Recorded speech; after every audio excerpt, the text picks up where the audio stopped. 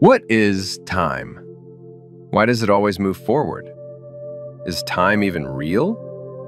Or is it just something we feel?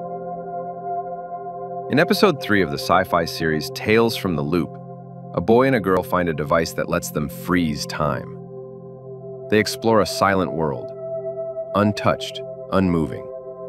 But let's not focus on the boy and the girl. Let's think about everyone else, the people who were frozen.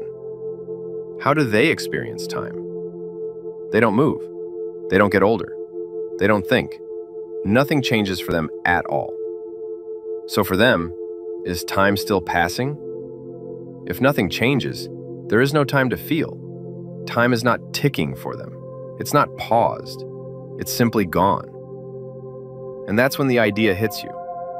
Time equals change. No change, no time. Not even theoretically.